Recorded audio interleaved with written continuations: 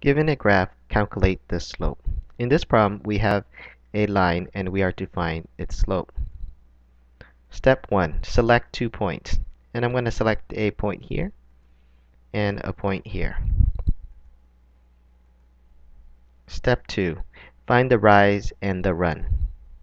The rise is the difference in y, and that is the difference in the vertical direction to get from this point to this point. And in this case, we go down 5 spaces, and that would be -5. If we go up, it would be +5. And the run is the difference in x.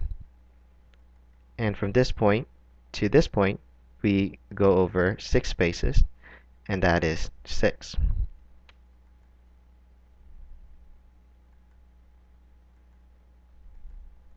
Now, the slope is the steepness of the line, and it is defined as rise over run.